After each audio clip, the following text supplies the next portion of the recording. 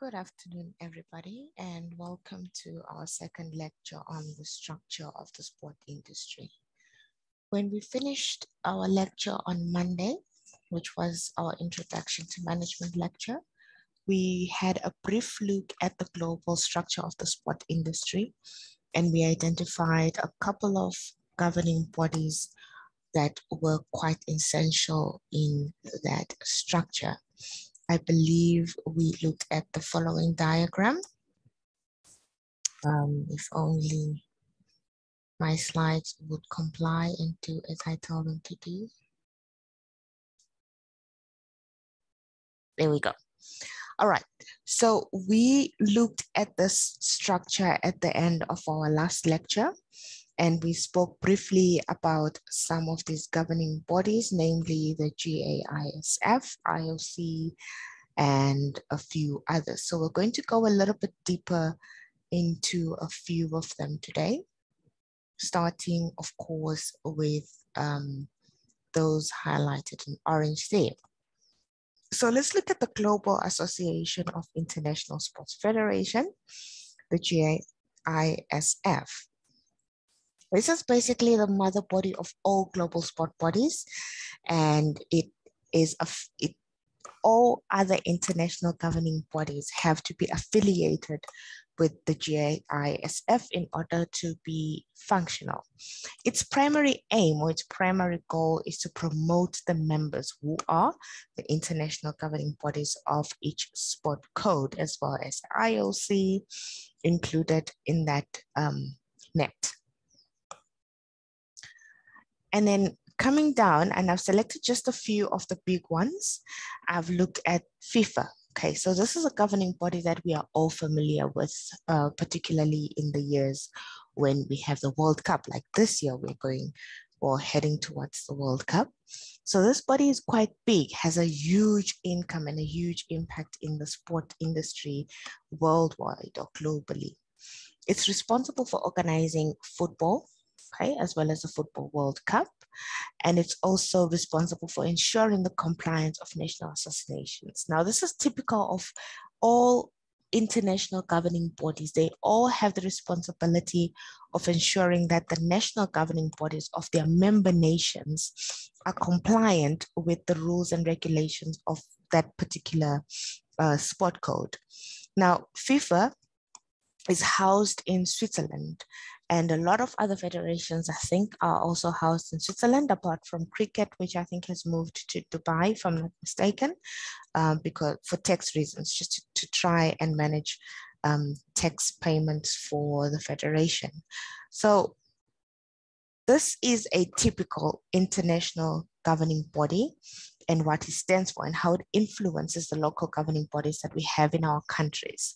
So FIFA, for example, has 209 member countries represented who are affiliated with FIFA, including Zimbabwe. And the IOC is also the overall governing body for the Olympic Games. We have ZOC, which is our local governing body, but the IOC is also based in Switzerland and governs national and international sporting federations. So the IOC is a little bit different because under their affiliation, you will find that there are also minor sporting codes that are not really that recognized internationally. So they will also govern a few of those sport codes. And then we move on to the World Anti-Doping Agency, WADA for short. This is an independent governing body that was formed in 1999. Now, the reason why this body was formed is to try and curb cheating and unfairness in sport. It was discovered that some athletes were taking some substances to enhance their performance, which was then hindering the sportsmanship or the whole mentality of sport. So that could not be allowed because sport has to maintain its integrity. It has to maintain its structure, its culture, and its identity in order for it to be relevant in the industry as well as in the society. So WADA was then formed to curb those cheating attempts as well, right? So WADA is an independent governing body. That means it is not housed under any sporting federation or any sporting code. It is funded by the governments of the world or any government really that has a sporting code or a sporting interest internationally. And their main objective, like we said, is to create a doping-free sporting environment. So what is interesting is that the more WADA identifies doping techniques and mechanisms that are used in sport, like they take out drugs, they've also discovered that people are advancing and changing their means of doping. There is what is called blood doping, mostly in cycling and in athletics. People have been found to be blood doping. So what they do is they will have some of their blood drained or transfused out of their bodies, and then that blood is then transfused back into them prior to an event. So this allows them to have extra oxygen intake in that moment and allows them to perform a little bit better or to enjoy a little bit longer than their counterparts. So it is a form of doping and has been discovered by WADA. Unfortunately, I wasn't able to find out how they are countering this type of doping, but it's become prevalent in the last few years. Another interesting form of doping that was prevalent perhaps in the 2000 and when was the last Olympics? I forget now. All right, perhaps the Olympics that were held in London or Rio, I'm not so sure anymore, but it became public knowledge that some athletes or some female athletes would get pregnant and go to the Olympics while their fetus is just in the first trimester, because that allowed them, in fact, their bodies would then have an increased oxygen uptake to cater for the foreign body growing within them. So that allowed them to perform better than their counterparts. And then immediately after they've competed in the Olympic Games, they would then have an abortion. So that became another form of doping that was discovered. So it's quite interesting to try and find out how far these athletes would go to perform better than their counterparts. Doesn't make any sense, because at the end of the day, it's amoral and very unethical practices that they are doing to try and get that one leg up over their counterparts. Now, I want to have a discussion about this because I think it's very interesting, and maybe try to identify some forms of doping that are prevalent, perhaps in Zim as well. I've identified one there, the Russian athletics scandal. That's a very big controversy where the Russian Athletics Federation was found to be encouraging their athletes to dope and has been banned from the Olympics since 2012. Correct me if I'm wrong. But they're still not in, they're still not back in. And this matter was at CAS a couple of years ago, and it's still not working out for the Russian Federation. So it's a big deal. Perhaps you could also find and discuss some other doping controversies that you're aware of. One thing that I've heard about in Zim that seems to be quite a big deal is age cheating. Could that be a form of doping? Do you think that could be classified under doping? Where do you think it fits in when people lie about their ages?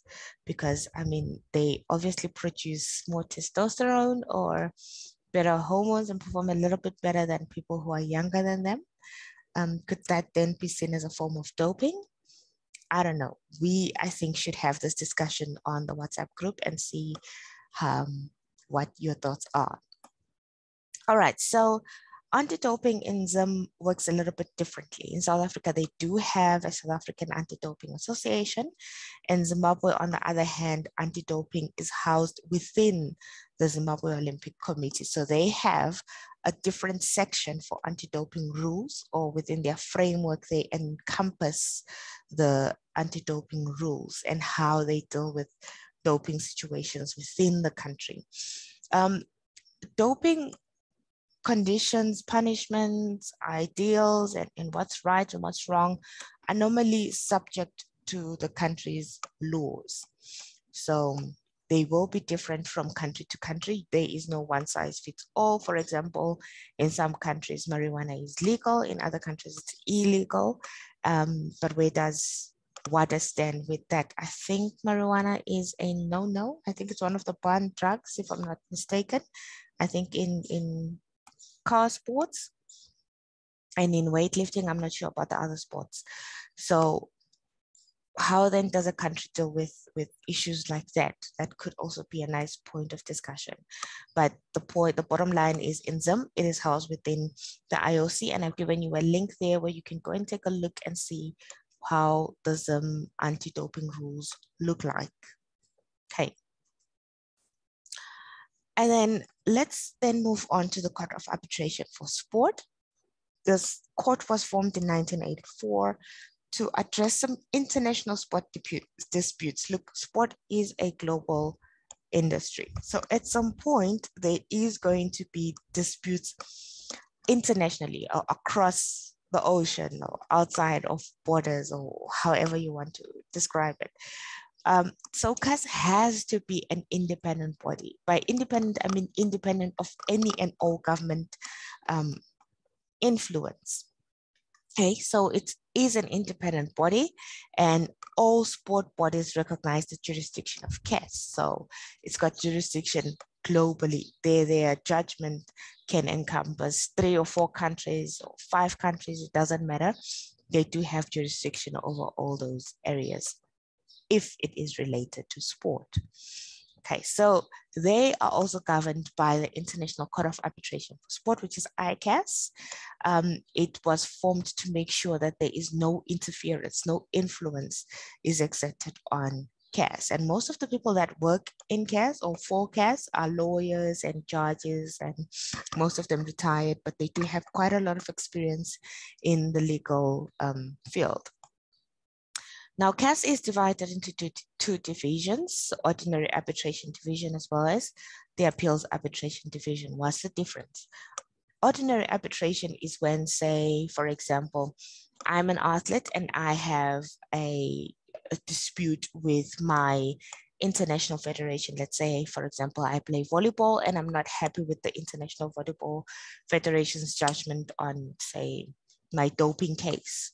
So I will go to CAS, and CAS is going to then be the arbitrator between myself and International Volleyball to try and find out what's the issue and come to a peaceful resolution. For appeals, it's when, for example, FIFA has banned Ziffa from international competition, and then Ziffa says, no, but that's unfair. We want to appeal your decision. So they will then take that decision to the Court of Arbitration for Sport, where they will then arbitrate the original ruling by FIFA to find out if it was fair or not, should it be overturned, should it be upheld, and so on. Okay, so those are the two different aspects of the Court of Arbitration for Sport, which leads us to our first assignment. Okay, so there's a link there. That link will lead you to a long article, longish article. It's not that long really. It talks about the ruling made on the Caster Semenya case, as well as I think a few other cases. There might be Russia there as well, the Russian Federation that we spoke about a little bit earlier. And then you will have to answer some questions for that. Okay, that is assignment number 1. It's actually quite an easy and quick assignment. I'm trying to move a little bit quicker because I'm aware that videos take up a lot of space and could also be quite expensive to stream or maybe to download. All right, so let's bring it back home to Zim. We've looked at the global structure, the international structure. Now let's look at Zim's governing bodies or Zim's sports structure. We have right at the top, the Ministry of Youth, Sports, Arts and Recreation. And that is the overall governing mother body of all sports in the country. Directly under it, we have the Sports and Recreation Commission. And then it says under that there are delivery agents. Okay, and under those delivery agents, we have ZOC, Special Olympics, and the National Paralympics Committee. And then beneath those, then we have our national sports associations, academies, gyms, and so on. Right, so these are the basic duties of these institutions, the Ministry of Youth, Sports, and so on. They are responsible for the overall sport in the country, like we've already said, and they promote youth sports, arts, and culture. And you know who the minister is, Christy Coventry. The Sport and Recreation Commission, which is directly under the national government, it still reports to the Ministry of Youth, Sports, Arts, and Recreation, but it is a parastatal organization. Okay. Okay, so these are the delivery agents.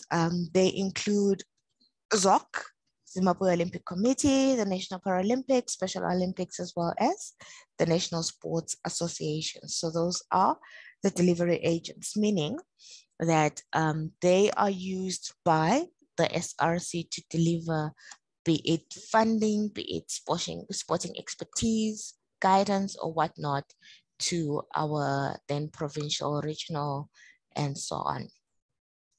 All right, so our national sport associations, and I put pictures of the big ones there at the bottom. These ones are responsible for governing the respective sport codes, and these are very important associations because without them, then sport remains ungoverned and ungovernable, and that is where we find that sport becomes fails to develop and grow. So they directly manage and promote development of sport in the country, and so all clubs must have an affiliation to the national sport associations, who in turn must be compliant with registration to the Sport and Recreation Commission. All right, so I have mentioned earlier that I was looking for the sport policy, which I then found at a later date. If you look at that sport policy, perhaps from, if you look at page 4, it talks about a case for sport and recreation. Okay, I'm sure we're all familiar with the reason why sport is important and why it must be implemented in the way that it is and so on. But it could help you to maybe go over that section and try and find out what it encompasses really. They even go through to talk about sport volunteerism in this document, which is a very important element of sport because a lot of people that do take part in sport volunteer their time. And so volunteers are a very important element of sport. Then if you go on to page, there's a page that I wanted us to talk about briefly. Page 13 gives a legal framework, so it tells you all the legal documents that make up the information that you find in the sport policy, or that informed the sport policy in its formation. The policy's goals and objectives, those are found in page 18, as well as institutions that and their responsibilities in page 19 and 20 through to 22. And right, page 23. This one then goes into the policy's priority areas. Okay, so they then mention a few areas that are a priority for sport in the country. And I think our interest is high performance, 9.6 on page 24. It says Zimbabwe shall ensure that a national high performance system is in place for all sport codes for the purpose of improving the quality of sport and recreation delivery and attaining elite level sport performance standards. Strategic external placements shall be afforded in areas of critical shortages and technical shortcomings. So the government, so what this basically means is that according to the policy, the government or the system in place has a responsibility to make sure that any and all sport enterprises have strategic placements and they target critical areas of critical shortages and technical shortcomings. Interesting. So it then opens up opportunities then for us as sport practitioners to think about our enterprises and where they fit in, and the role that the government can play in those instances. Hey, because their aim is to improve the quality and delivery of sport, and that is where we come in. Quality and delivery. We know the business management aspect of it, so we can certainly bring the quality, and the delivery should also then follow in that respect. And then if you look at page 25, when we did the first lecture, Introduction to Management, we looked at the hierarchy of sport, and we had, I think, professional sport right at the apex. Okay, so they have it a little bit different here because they've then brought it down to national level, which is brilliant. It's great. And we should be able to relate these two pyramids to each other. Okay, so right at the bottom of our pyramid, we had education sport, and they're making it simple here. They're telling you this is school and community sport at ward level. And then the next one becomes then district centers of sporting excellence. Okay, those are still schools. And then the next one becomes provincial centers of sporting excellence, which are local authorities. Now, to be honest with you, I have yet to encounter any of these institutions. Any and all of them, even the National Academy, I have yet to see at work or functioning. But perhaps you have a little bit more experience than I do with these institutions. Please share if you do. Let us know how they work, where are they situated if they are. And if you look at the bottom there, they do talk a little bit about privately owned academies and how they should be run. So these are things that will then influence your sport enterprise as a sport practitioner. It tells you how to register, which SRC Act and chapter you need to be aware of, how the Ministry of Sports rules and laws are going to influence you, particularly in terms of competitions, programs and games. And on page 26, they talk about the regulation and the facilitation of industry enterprises. So that's quite important as well.